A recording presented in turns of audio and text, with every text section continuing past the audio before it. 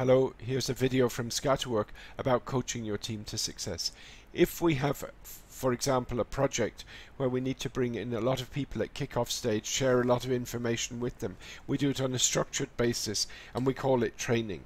And we're sharing knowledge, generally speaking, and then we say, well, now go out and do that. And depending on the skill level of the people involved, their availability, the risks of the situation and so forth, it may make sense from an implementation viewpoint to get it done with less problems, quicker and so forth, by keeping the trainer in contact with the participants after the training.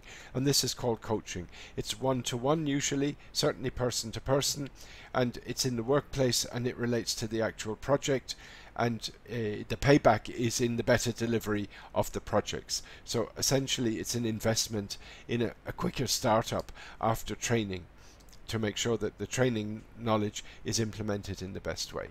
Thanks very much.